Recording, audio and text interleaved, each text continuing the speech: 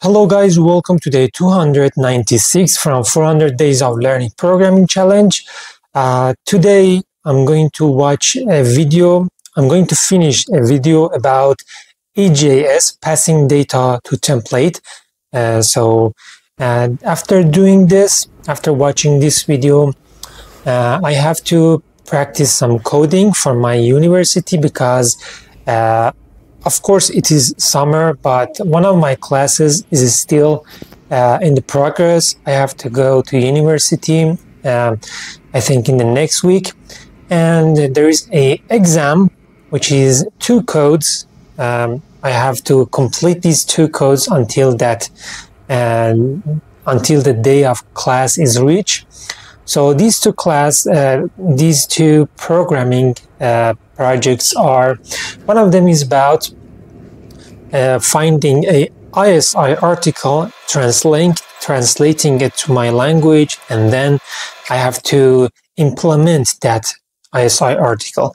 Right now, I found an article about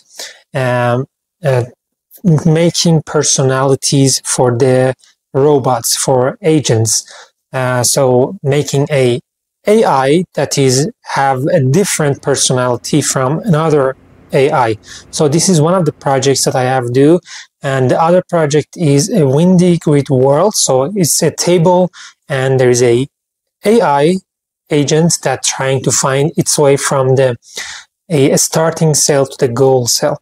So these are the things that I have to do. I have to read some books, some of my notes about reinforcement learning class. So this is one of my classes that I have to go as well.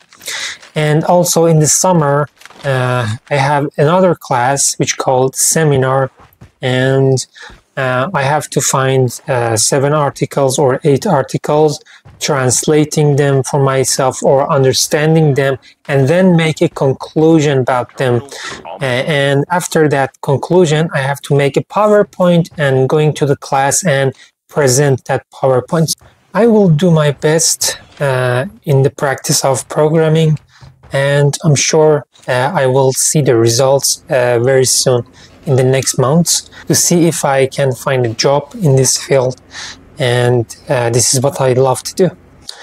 That's it for today. Thank you guys for watching. See you tomorrow.